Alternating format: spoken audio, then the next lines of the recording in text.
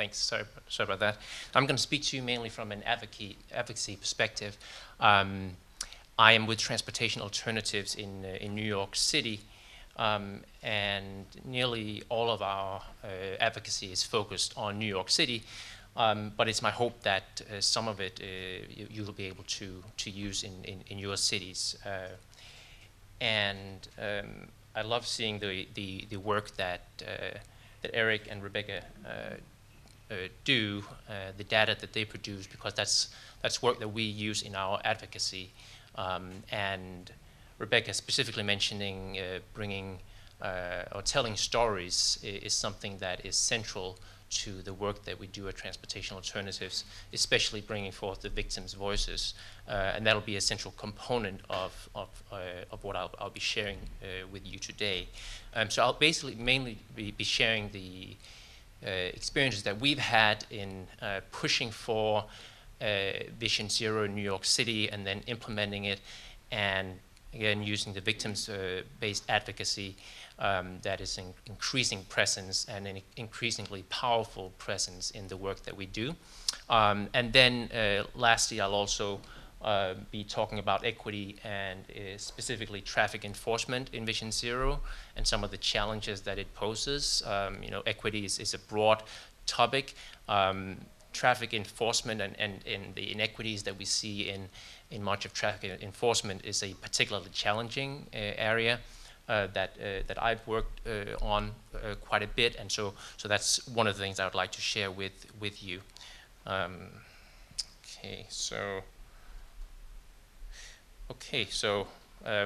had a few problems this morning with my computer, so there's a few slides that I'm missing, but basically just want to tell you briefly about Transportation Alternatives. We are a non-profit organization in New York City. We were founded in 1973, so we've been around for 43 years. We are a membership-based organization with 12,000 dues-paying members, nearly all of them in New York City. And we have 160,000 people in our network, people that we can reach through email, phone, and we, in addition to that, we have activist committees in all 5 New York City boroughs. So we actually have, there are 5 boroughs in New York City, but we actually have 7 borough committees. Of course, we are getting that much into the local areas of New York City. And we have about 1,000 activists that are active in those committees that meet on a monthly basis and work on local campaigns that are really hyper-local, specific streets, intersections where they want to see changes made.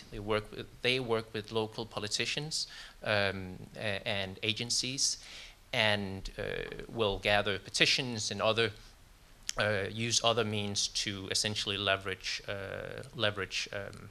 the support that we gain. And so, speaking of the victims-based advocacy, some of you may be familiar with Families for Safe Streets, which is a group of people who have been impacted by traffic violence. Either they themselves have been struck and severely injured, or they have lost loved ones to traffic violence. The group was founded in New York City in early 2014. Which coincided with the time that Vision Zero was adopted as a policy by Mayor Bill de Blasio. And it was essentially a group of parents, many of them mothers, who came together after they had lost their children. And these are some of the parents. Is it a bit dark there? Yeah. Okay, sorry about that. But essentially, Families for Safe Streets came about and in early 2014, late 2013, and it really changed the advocacy that we do, and they brought new voices to the dynamic. You can see here is a family that testified at New York City Council in favor of a new law um, that was enacted in 2014 called the Right-of-Way Law, and it really changed the game. Um, every Nearly every city council member, nearly every politician in New York City is familiar with Families for Safe Streets, and many elected officials know individual Families for Safe Streets members from their local districts, because the members of Families for Safe Streets are so active. This right here, it's a bit hard to see. Okay, so I'll try and describe it for you. At least you can see the most important part. There's the speed limit of 25, and then equally important is the Families for Safe Streets members that are standing with New York State Governor Cuomo. And this was in 2014 when we launched and successfully achieved a campaign to lower the speed limit from 30 to 25 miles per hour in New York City. So we at Transportation Alternatives, we do engage with the state agencies and state legislature, but only to the extent that we need to do so where state law affects or limits what we can do in New York City. And I know that's something that most cities have to deal with. But this was a major achievement by Families for Safe Streets and the advocacy that we do. And so Families for Safe Streets essentially was established as a committee of transportation alternatives. And they've, as I mentioned, have changed the game. Other achievements from transportation alternatives in recent years was to push Mayor de Blasio when he was a candidate for mayor, to adopt Vision Zero as a policy, and he then implemented the policy, announced it within the first week of his administration in 2014, which again he did partly in response to a slate of 3 children that were killed within the span of 1 week during the first week of his administration. We have also pushed New York City to adopt a bike share program called City Bike, protected bike lanes, car-free Prospect Park and Central Park in New York City, in addition to some local street changes in New York City. Most significantly was a redesign of Queens Boulevard, which for many years has been known as the Boulevard of Death in New York City, and that those changes to essentially implement protected bike lanes and a host of the other safety measures that Eric and Rebecca were talking about are being implemented there, and we are pushing the city to create more complete streets that allow for multimodal transport throughout the city. And so 2014 was a major year for us as advocates in New York City. Mayor de Blasio signed 16 laws or bills that became law that were all related to traffic safety. But that was just one part of actually getting the laws, and as well as adopting Vision Zero as a policy. The next challenge, again, which is why we're talking here today, is to actually implement it, and that's something that's really a challenge. And we at Transportation Alternatives have really gone from pushing Vision Zero to being what we consider ourselves as watchdogs for Vision Zero, and essentially protecting the brand of what Vision Zero actually means. And we do that through a number of different methods. One of them being that we are holding the city accountable and really getting into the nitty-gritty of looking at what each agency needs to do and what each government institution needs to do in order to actually bring about Vision Zero. Because one of the things we're seeing is that there is little coordination between the different agencies. And so what we did in 2015 was to issue a report card essentially assessing and evaluating every agency and every institution that we believed should play a role, if they didn't already, in Mission Zero. And there are some agencies that people typically don't think of as having a role in Vision Zero, like the Department of Education. But the fact that the Department of Education in New York City transports hundreds of thousands of children in school buses and other means, they have a significant impact on safety on our roads. And we also evaluated state agencies. And so the list is long, and we essentially graded every single one of these agencies. And just one more detailed example of what we did, we also recently published, well, that's a bit hard to read, but we published a report, and we have been doing that for the past 2 years, evaluating the work of the NYPD and their work in Vision Zero. The title of this report is called Death, Danger, and Ignoring the Data, How the NYPD is Getting Vision Zero Wrong. The main takeaway from this report that we issued is that some precincts, some NYPD precincts in New York City are getting it right, while many aren't. There are about 50 precincts in New York City, and you have precincts that are immediately next to each other, where one precinct has had an increase in the number of tickets issued for speeding and for failing to yield, which are some of the most critical factors when it comes to traffic crashes, injuries, and fatalities, especially for pedestrians. And so one precinct will have a significant increase, which we see as something good. They're embracing Vision Zero, looking at the data, what causes the crashes, and then acting accordingly.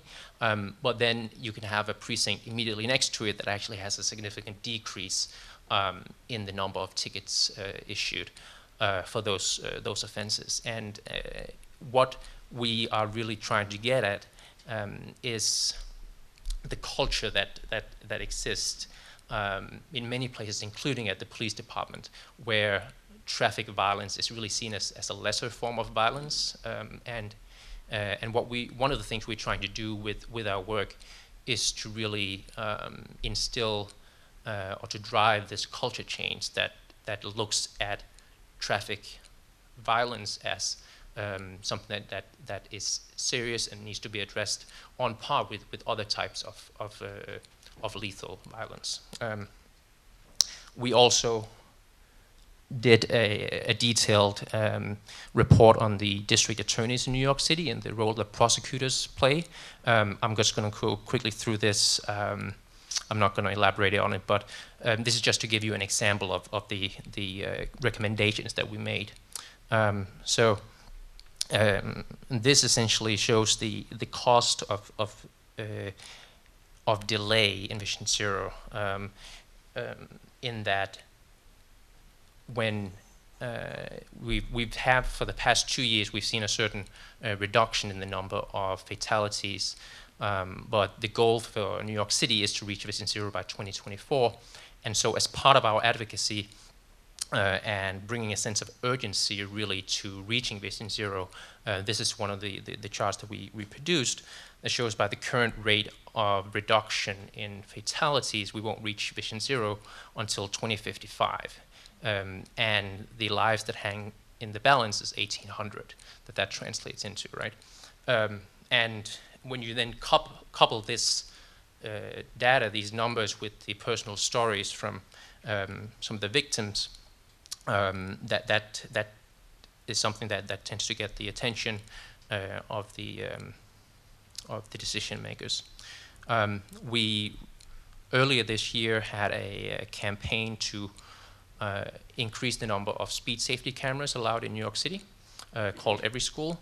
In New York City, speed cameras have to be within a certain vicinity of schools, and we're only allowed to have 140 cameras in the city. That means that 93% of schools in the city do not have speed cameras to protect them. And so this was a campaign where, unfortunately, we were not successful, but we'll be back in Albany next year for that. And this, again, is where we use some of the data that Eric and Rebecca were talking about in our advocacy. One of the challenges when it comes to equity is these numbers where, for example, the slide before, where we know that where cameras have been installed, speed cameras, speeding violations drop by 60%. That should be enough reason to install the cameras near every school. But we know that it doesn't necessarily fly that well, or it's not that easy to just do a technocratic implementation of that. Politics play a big role. People's perceptions of what cameras do have a big impact on legislators, on elected officials. We try to address that by stating that people are only fined $50 for a ticket in New York City. There are no points on your driver's license assessed when you are ticketed through a speed camera. Cameras only capture speeding by at least 10 miles per hour over the speed limit. And very critically, cameras only monitor the speeding car, not the age, race, or gender of the driver, which are some of the problems that we encounter with police officers. Speaking of equity, the $50 ticket is something that we can do in New York City. I know here in Portland, by state law, you are required to do at least $250, and that's a significant challenge. I know when you're trying to deal with issues of what we see in Ferguson, of people being targeted, certain communities of color, where speeding tickets, traffic tickets can be used as preconditions for warrants being issued against people, making sure that the level of tickets are fair and are perceived as fair is a critical component. So I'm just going to quickly go through here. So essentially, we know that there are certain challenges with enforcement, with traffic enforcement. We know that specifically blacks are twice as likely to be stopped while driving as whites, and that's one of the challenges that we're dealing with when we are trying to make sure that the NYPD in New York City takes traffic violence seriously. But at the same time, we also know that traffic enforcement actually does have the ability to reduce crashes and fatalities, and we know that from the reduction in annual U.S. deaths from drunk driving, which was 25,000 annually in the early 90s to 10,000 today. And we know from the best research that the main reasons for that reduction was a perception in people's minds of consequences to their actions, combined with more severe penalties, and the district attorneys and prosecutors really using their soapbox to decry drunk driving. And this helped achieve a culture change where drunk driving used to be accepted as you having one for the road, right? And to today, where it is generally unacceptable, right? And I'm going to skip this. Okay. So essentially, just to wrap some of it up, when we speak of equity in Vision Zero and the work that we do, we traditionally talk of the 3 E's that are necessary to reduce reduce crashes, injuries, and fatalities, engineering, education, and enforcement, right? But what we're really trying to do with transportation alternatives to take the 3 E's into the age of Vision Zero is to apply equity and evaluation into the equation, where equity and evaluation are elements that need to be used for each of the 3 E's of engineering, education, and enforcement, right? So just, sorry about that. Okay, so there are some slides here missing, but essentially, equity in Vision Zero we see as the fair and just implementation of transportation safety measures across all populations, including race, age, gender, geography, and socioeconomic condition. And so that's essentially the role of equity and evaluation. Eric talked about the need for performance measures, where the traditional approach to reducing traffic crashes and fatalities is to basically do a year-over-year reduction. Say if we achieve a 5% reduction over last year, that's good enough. But what Vision Zero really does is to set an end goal, and then you estimate what is necessary to reach that. And that's where the performance measures and the evaluation really play a role. So sorry about the confused notes, but thanks.